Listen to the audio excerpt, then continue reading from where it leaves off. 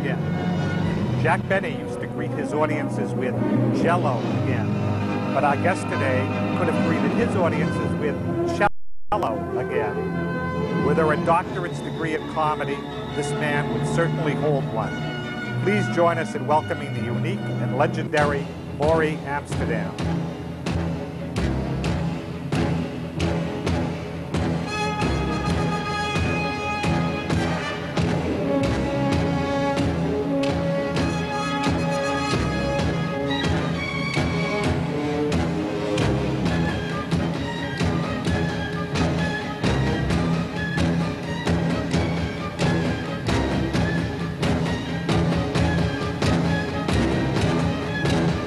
And now, here's your man of the half hour, Skippy Lowe.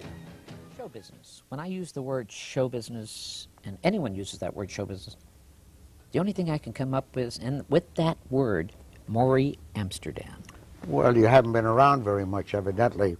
Why? What do you mean that's the only one? I know there's a lot. Come on, I've had some wonderful people. How about Jack Benny? How about George Yeah, but you Burns? started with these people. You've been in vaudeville with these people. I'm That's going right. back. But you're one of these people. That's what I mean, Maury. Well, you want me to go out and come back in again? No.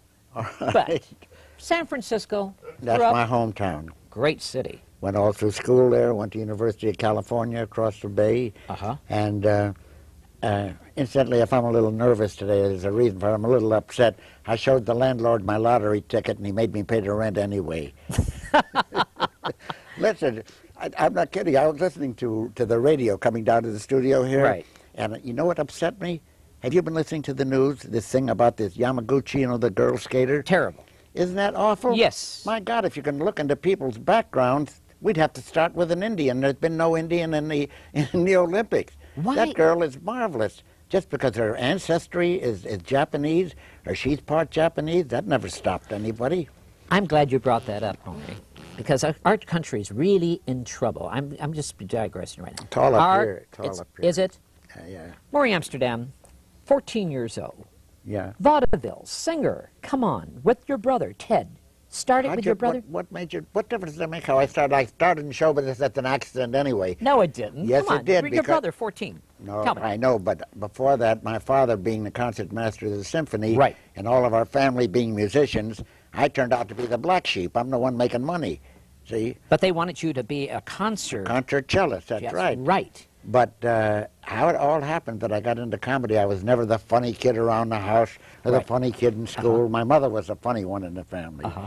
And my brother, who was 8 years older than I was, when he graduated high school, he went out with a vaudeville act as the musical director for the Flash Act. Right. Do you remember what a Flash Act was? Yeah, I That do. was when, at the end of the show, when all of the acts would get together and do what was like a little musical comedy. Right, right. And everybody would perform. And he was not only the musical director by the time he came back home, Right. he was a straight man for the comic in the act. Right. And the comic got sick. So who does he recruit? Me.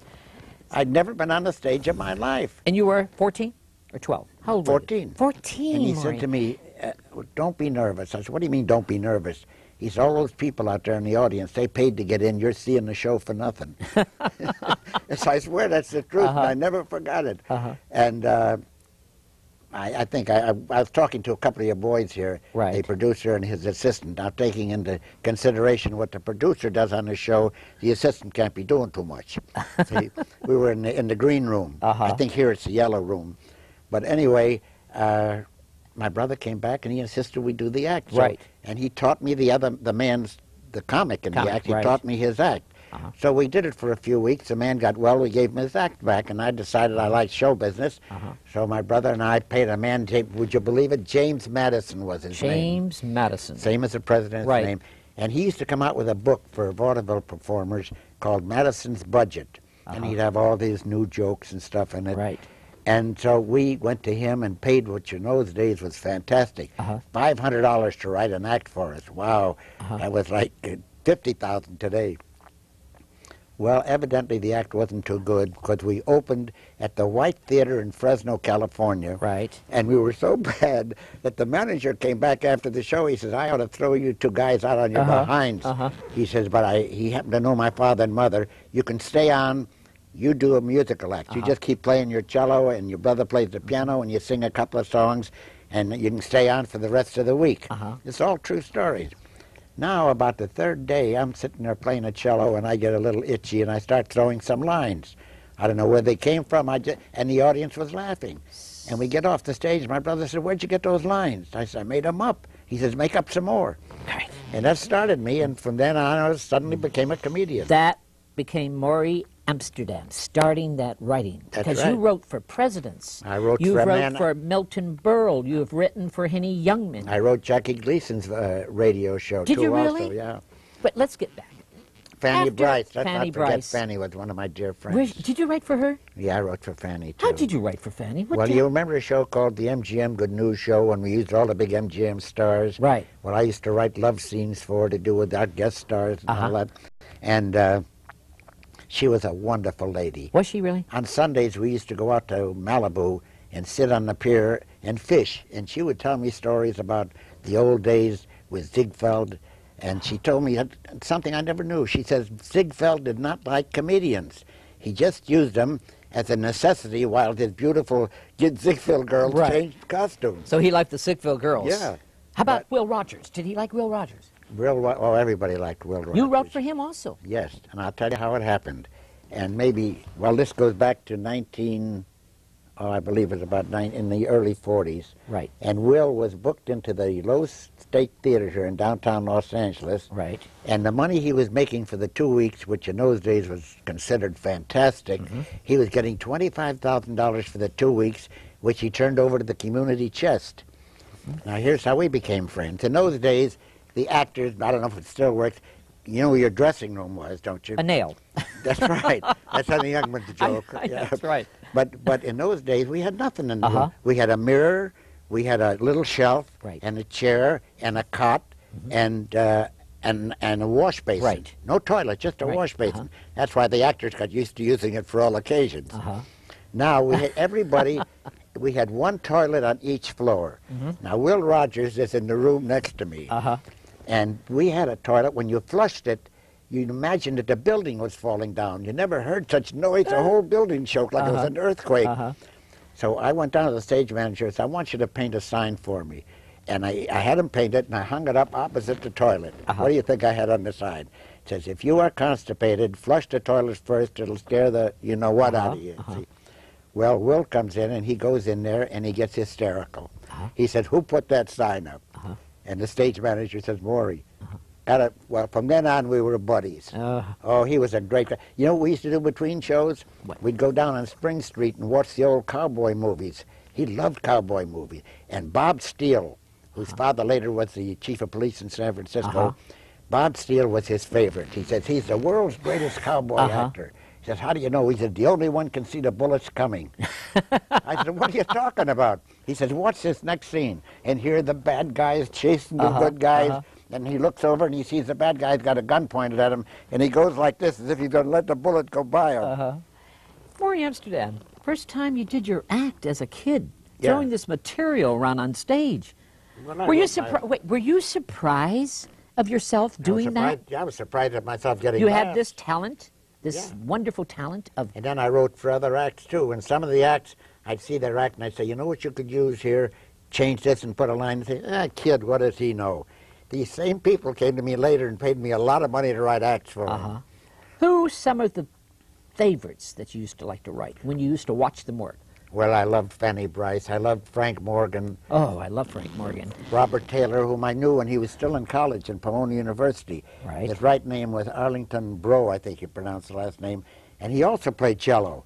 And I used to Robert Taylor? Yeah, I used to take my cello up there and we'd sit there and play duets. He was a terrific guy. Was he really? You'd be surprised at people who play cello. You know that Prince Charles is a cello player? I didn't know that. No. Yeah. Well, you see, Did you meet Prince invite a Charles? fellow Did you like meet me- Did you No, meet Prince Charles? No, to I play? did not meet, You but got I to know. get together to play. Does he know that you play? Yes, he does. He does. But I did meet the Duke of Edinburgh. A lovely, lovely guy. When you did your act as Maury Amsterdam, a comedian on Chicago theaters and all those theaters, I played all the theaters. Yes, I know you did. You did, but you came out with your cello. That's that right. cello because you stayed with that cello That's and you right. tell jokes with that cello. Yeah. Tell me about that. What made you stay with that cello? Because your father wanted you to be a Not only that reason, another reason I tried to please my father was about, no matter where I was playing, working anywhere in the world, when I came home to San Francisco, he had a little string quartet at the Sir Francis Drake Hotel. Right. I would sit there and play in the string quartet with him for a couple of weeks just to keep him happy, you know. People would walk by and they say, I know that guy from someplace, you know. I used to see you at Chicago Theater. I played at Chicago Theater. You were just... Then I played every theater in New York, all of the big movie houses. Who's some of the favorite stars that you worked with, that you really enjoyed working with? Henny Youngman. Henny Youngman was great, though. Henny, I gave Henny jokes in 1935, which he is still doing. Did Milton Berle steal his jokes that you wrote? No, I was writing for Milton. You did? Yeah, I wrote his show, and this goes way back. I must tell you a story. Yes. Do you know that at one time Milton and Charles Lawton did a radio show together? Did not know this. But I'm not talking about 1 week. They were on the air for Olympia Beer, and they hated each other. They just didn't get along at all because Lawton wanted to read from the Bible and Milton wanted to tell jokes. So they didn't get along. They were always arguing. And finally one day I said, Milton, I love you, but I can't. I just don't like people fighting. I'm a very peaceful fellow. And I quit. And that's when I went to work for MGM as a writer. As a writer at MGM? Yeah. But they did a show for you. They wrote a special show on Broadway for you, didn't they? Tell me about that special show. I had a show called Maury Amsterdam's Hilarities. That's it. What it really was a glorified vaudeville show. Okay. And you see, I had been on the air like 4 or 5 times a day. And when I would see a bad review of a show, I'd go to see it. And if I liked it, I'd make a bad review of the writer, of the columnist, because they were just trying, most of them trying to be wise guys. I'm talking about people like Haywood Broun and a lot of those big critics in New York. Now I'm opening in my own show, and I said to my wife, and I said to my radio audience, these guys are going to pan me like you never heard. And sure enough, they all did, and I read every one of the pans on the air. Right. You did it right on the air. Right. I even did it in the on the stage. I walked out, I said, I want you people to see some of the wonderful reviews I got. And I take a page, I read, New Jersey Clarion, Maury Amsterdam, a great show. Yonkers News, Maury Amsterdam. Finally, I'd come to one that says New York Daily, New York. What was it? The Daily News. Number one. Mirror. No, it wasn't. The number one newspaper in New York. Anyway, I tear it off and throw it away. I said, who reads the Times? Oh, I see. New York Times. Maury Amsterdam. You've written for presidents. Yeah. Who's some of the presidents have you written for? Well, I go back to a man named Franklin D. Roosevelt, and Johnson, President Johnson. President Johnson. How about Kennedy? Kennedy. Yeah, we were very good friends. Were you good friends? Yeah, very good friends, and it happened by accident. I was appearing in, well, not in Boston. Actually, it was in Hyannisport. Right. They had a Melody tent there. Yes, I know. And during the summer. Oh, you're from Massachusetts. Well, no, I worked a lot of it. Well, I went to school at Andover. Oh. Go ahead. Well, then, anyway, we're there, and I said to my wife, gee, I'd love to play golf up here. And I had a reciprocative card from my golf club. So I went out there, and they said, sure. I called first. They said, sure, you can play here. I go out there, and my wife dropped me off, and I walk in the pro shop. I said, what happens here? He says, nobody playing golf on this course. He says, hang around a few minutes. Somebody will show up. So 2 men come up, one named Bradley. Right. And at that time, he was with, I think, Business World or something. He is now the editor of the big paper in Washington, D.C., Washington Post. Yeah. And as a matter of fact, he told me something interesting. He lived next door to the Kennedys, and they used to babysit for each other. Did they really? Yeah, he and Ben Bradley. And anyway, I said, come on, fellas, let's play. I said, there's only 3 of us. He said, don't worry, Jack will be here any minute. And as he said it, up comes Jack Kennedy, and he looks at me, he says, what are you doing here? He says, I saw you get killed in the movie last night. Now we're out on the golf course, and he talked to his assistant. I said, Jack, if you become president, he was still senator then. I said, then I'll be a little more respectful. But I said, please just keep your mouth shut when I'm trying to hit. See? And he laughed about it. And one day I said to him, Jack, I said, no, he said to me first, he said, have you ever seen me on the screen in the newsreels and stuff? I said, yeah. He said, what do you think? Well, I said, are you just trying to make conversation or be nice to me? No, he said, I really mean it. Well, I said, I got to tell you something. I have seen you. Well, he said, I've seen myself, and I don't like the way I come over. And I said, just because you're the youngest guy who ever looked for the job, I said, what do you care if the women vote for you? As long as if they say you're cute, as long as they vote for you. Well, anyway, we get in this big conversation. He says, tomorrow there's a labor leader from New Orleans coming up. Right. And all the newspaper guys will be there and interviewing me with him. So I go, and all during the interview, he sent his car over for me. My wife wouldn't go. She regrets it to this day because she said her hair didn't look right. You know, women. So anyway, he asked me if I'd seen him, and I told him. And I said, Jack, you're, you know, just what I told you. So he said, come to this thing. All during this interview with the newspaper reporters, every time a reporter would throw a question at him, and he'd answer, it took him so long to do it. And he'd look over at me, and I'd go, finally he stopped. He came over. He said, what are you doing this for? I said, Jack, you're bugging the newsmen. He said, what do you mean I'm bugging the newsmen? I said, they ask you a question, and it takes you 20 minutes to come up with an answer. Well, he said, that's my New England background. I just don't talk unless I have something to say. Right. I says, yeah, well, meanwhile, the other guy is going to be, he says, I don't remember how I presented it to him, but I says, the other guy is going to win while you're trying to think of an answer. And he says, well, what do I do? I said, remember when we were playing golf the other day, you said to me, you got a big kick out of seeing me on many shows when I walk through the audience, and I do a joke about any name, subject, or article they call out. Right. I said, how many times do you think somebody will call out something I never heard of? Never thought I had never written a joke about it, never knew it. But I said, the minute the question comes out, you start talking. Right. And while the garbage is coming out, you think of what you want to say, and it's there, and people say, wow, what a clever guy. Boy, he's got him right at his fingertips. So you gave him some good ideas. Yeah, well, wait a minute. I said, you got to do the same thing. He said, what do you mean? Let's say one of the guys yells out civil rights. And at that point, you had never even heard those two words, didn't know what it was about. Right. The minute that comes out of his mouth, number one on my agenda, you got to throw it out. I've got men working at night, committees, trying to figure out there's got to be an answer for this thing. And while the wheels are grinding, you'll come out with what you want to say. Did you happen to see his debate with Nixon?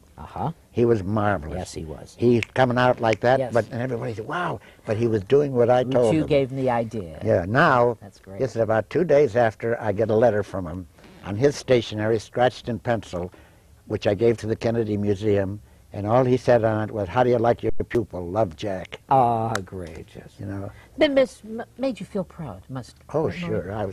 You're such a Maury nice guy. Amsterdam, you're talking about your wife a lot. How did you meet that wonderful lady? We were just lady? married. We just celebrated our golden wedding anniversary. 50 How years. did you meet her? I want to tell you, it's a wonderful way to get acquainted. It certainly is. How did you meet? People say to me, does your wife have a good sense of humor? Does she? Don't be stupid. I said, sometimes we get up 2 or 3 times during the night and just look at each other and laugh. No, how did you meet her? I met her. She came to New York, and she was a Conover model. And I happened to meet her on the day she came to New York, and that was it. We were married the same year. Children, how many? We had a boy and a girl. A boy and a girl? Yeah. Both in the business? No, my daughter is a psychologist. Really? And she does very, very well. And she and my son is in the production end of pictures. And he produces? He produces, he writes and directs and so forth. So they keep pretty busy, and we have a very warm family thing. We're always You're very together. close with your family, aren't you? Oh, Maury? sure. Maury Amsterdam, Dick Van Dyke Show. Everybody knows Maury Amsterdam. Buddy Sorrell. That must have... Tell me about Dick Van Dyke. How did you get that show? Well, in the first place, I must tell you, people ask me, they say, was Dick drinking when he was on the show? I'm not going to ask you I said that. the most surprised people in the world were people like Mary Tyler Moore and Rosie and I. We called each other. We never saw him take a drink. If he did, he either started to drink after or something, you know. After of course. But we had never seen him take a drink. Never took a drink. No. Isn't that wonderful? Maybe he did, but we never knew it. Right. But anyway, he is, I must tell you, one of the nice human beings I've ever worked with. In 5 years, but that went for the whole cast. Yes. Nobody ever had an argument. Nobody says, I should be doing that line. It was a kind of... Tight family? When you say happy family, it sounds kind of cliche. Okay. But we really were, and we're still very good friends. I've known Rosie since she's 12 years old. Yes. You know, I wrote her act. I wrote the act she still does. A great act she does. Yeah. I've seen it. With the 4 Girls right. 4. Yeah. 4 Girls 4. It's great. Maury Amsterdam. Incidentally, she's my daughter's godmother. Is she? Yeah. Dick Van Dyke. You're saying wonderful things about him, and people are saying terrible things like that. But it is true. What kind of terrible things? They talk about he drinks and all that. But that is the truth. What he does privately, that is what people do. I don't know if he's drinking today or not drinking. You never know. We had a big birthday party for him this last year, and I still never saw him take a drink. That show is still revamping forever constantly and ever in many languages. I know. You ever seen Maury Amsterdam talking? I've seen myself in 7 different languages. Tell me about what's the favorite. Well, you know, I must tell you this. I decided to do a little investigation of my own. Right. And like if I saw it in Germany or Italy or someplace, I didn't look at the screen because I knew it was up there. I would look at the audience. And they always laughed and applauded in the right places. Did they really? So I knew that we did something right. Which is the favorite? And we had great directors, great producers. We had Carl Reiner, he wrote the show originally, you know, and he's a wonderful guy. Do you still see the same people all the time? Not all the time, but we see each other enough to know that we're living in the same town. Same town. Yeah. I see. But I must tell you, that's a funny thing about, did you ever notice that? And I tell people sometimes the reason I don't see it too often is because we live in the same town. If you run into each other in Europe or some other place, hey, look who's here, make a whole big thing out of it. Right. But Carl, one day I must tell you, if you notice, I never say anything bad about anybody anyway. And they kid me about it and always did. And one day we're all sitting around at lunch talking, and it was one of those days where I don't know, everything, anybody or anything they say, oh, that guy is a great talent. He's a terrific guy, does a wonderful act, right? Finally, Carl Reiner looks at me, he said, for God's sake, he says, isn't there somebody you don't like? I said, not that I can think of. You know why? Wait a minute, I must finish. He said, what about Hitler? Well, I said, he wasn't one of my favorites, but you got to admit he was the best in his line, which was the worst. You were too close with Will Rogers. You and Will never liked it. Always the same. Always stuck the same. Never met a man he didn't like. Well, he said it, Jim. Always said that. But he maybe, I always kidded him about it. I said, maybe you met somebody you could learn to dislike. Cookbooks. Tell me about Maury Amsterdam cookbooks. You love to cook, Maury. No, I don't cook and I don't drink. So I have a cookbook called Maury Amsterdam's Cookbook for Drinkers, or Betty Cooker's Crock Book. Right. Now, I used to do it as a joke. This is the truth. And we're in some place in France or somewhere. My wife and I are having dinner. And I said, honey, look at this menu. I said, 90% of the entrees are made with booze. And the good chefs do use it for flavoring because the alcohol burns off. Right. And then I decided I'm going to get a collection. I got people like Janny Thomas's wife and Jan Murray, all the guys whose wives were good cooks. And I give them credit in the book. And I wound up with about 300 great recipes, all made with booze, you know. No drinking recipes, all different recipes made. And in the book, I've also got about... Drunk jokes. About 300 drunk jokes. Drunk jokes. Yeah. If anyone wants those drunk jokes, buy Maury Amsterdam's books. It's great. It's a fun book. Yeah, I have it. I bought it from you. It's great. Oh, you're the one. I'm the one. Tell me, you're writing a book about your life, Maury Amsterdam. I'm writing an autobiography, and I mentioned it to some idiot the other day. And I said, I'm doing an autobiography. He says, yeah. He said, who are you writing about? You know, people say stupid things without even thinking. I said, I'm writing about myself. Right. He said, when will it be finished? I said, I hope not for a long time. But it's called I Remember Me. And I've had such wonderful contacts with different people, that not only that I've written for, but people that I've met in our business. I know. And not, but just, I'm doing it in a series of vignettes instead of doing it chronologically. Right. Who cares what the name of the boat was my father came over on?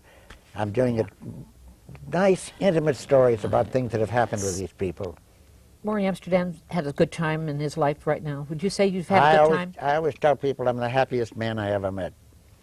And it's the truth. I got a wonderful family, and I got good friends. So looking back, would you do it the same way, Maury? Why not, if I could? Yeah. You would? Yeah, yeah. So Maury Amsterdam has a good time. I think the main reason that people want to live a long time is to see what the hell's going to happen next. I mean that. And some of the things that are going on in the world kind of make you a little nuts. Does Maury Amsterdam believe in fate? Oh, Do you believe in fate? Of course. Why not? Everybody should believe in fate. We don't know what's going to happen. You don't know what's going to happen when you walk out this door. Right. So are you spiritual? Spiritual? In what way? Do I believe in God? Well, yes. Everything. I met him one day and he sneezed and I didn't know what to say. No, You have compassion for others. I've seen you and your Well- wife go out there and help other. You have an organization. You go out and you also golf. Oh, I or do a lot. something. That you goes do a lot for, of things. I must tell you, that goes for everybody in show business. Is it They do. really? And you know, It is in true. some ways it's unfair, and I'll tell you why. Right. The committee, I don't care who they are, if it's the City of Hope or the people, and they come to you and they want them, do them a favor. It's a wonderful organization, Right. and it is. Uh-huh. But they never stop to think, what happens if an actor is in a car and he's on his way to do that benefit, gets in an accident and winds up in a hospital? Right. They don't pay for it. And that goes for all benefits. If a man has got a clothing store and he donates 12 suits to the charity, he can take that off his tax. But performers, when they give from their heart. They yes. really do. You said something very funny in the green room to me. You were telling me that wonderful story. Which one? That beautiful story you were saying to me. I can't. Do you remember what you were telling me in the green room? No, You were talking a lot in the green room, but you had a story in the green room. It was so funny. But no, I'll tell you about that Chicago. About the man when I that was you working worked for Al Capone. He was my first boss in a nightclub. And Al Capone. Tell me that story. Well, I was just a kid. I was about maybe 16 or 17 years old, and I had my first nightclub job. And my mother sent me to Chicago because she says in San Francisco there's no show business. You have to go east. Right. Well, to her, east, she didn't know that New York is east. She said, you got to go to Chicago. And the main reason, she says, at least your grandmother lives there. I know you'll have something to eat. Right. See? But anyway, I'm working in this nightclub, Coliseumos. And Big Jim Colosimo had been rumored that Capone had shot him. I didn't know. Right. And, you know, a kid, you're 17 years old, everything's great. Now, I'm introduced to this man as Al Brown. They said he was from Indianapolis in the furniture business. And after about maybe 6 weeks, I found out he was Al Capone. And I looked at him. I said, are you Al Capone? He says, that's right. I said, gee, I didn't know you were in the cement business. Well, he got hysterical. Instead of getting mad, from then on, I was his buddy. He took care of me like I was his kid brother. I went fishing with him, went on his yacht, everything else. And I even visited with him in Alcatraz. I'm the only guy who ever took a show to Alcatraz. I got an idea. It was near Christmas time, and I called the warden, and I said, we'd like to bring a show over there. He said, we've never had a show in Alcatraz. I said, well, I think it'd be a good morale booster. I finally talked him into it. I got all the good acts that were playing around San Francisco. We got in, they sent a little boat over for us. We went over there, and Al is sitting in the audience, and after the show, we went to the warden's office, and we talked. And this is the truth. He had a little place out in Cicero, and he used to send the guys with the nose, you know, 2 o'clock after I got through at the club, and they said, come on, bring your cello. The boss wants to see you. He'd take me out there, and I'm probably the only guy in the world he ever cooked for. Really? I used to sit there and play Italian tarantellas for him, you know, on a cello. Spaghetti and meatballs. Spaghetti what else? and meatballs. Sure. Really? So I have fond memories of that guy. People think I'm nuts, but it's the truth. Dramatic actor. You won an award. Maury Amsterdam. Yeah, a lot for of people don't know how great... Gunsmoke. Gunsmoke. Yeah. I played an old drunken bum, and it was one of the best things I ever did. I'm going back in my mind. Oh, I'll tell you another... I remember that. It was another picture I played, and I'm very pleased, because every time it plays in the Late Show, but alongside my name it says a brilliant performance, and that was a picture I made with Charlie Bronson called Machine Gun Kelly. Machine Gun Kelly. Yeah. You were wonderful in that. Was comedy and dramatics, that runs together. Would you say, well, Maury? it does, particularly in one particular way, and that's timing. That's why so many comics become good dramatic actors, but many dramatic actors can't do comedy. And there's a big difference between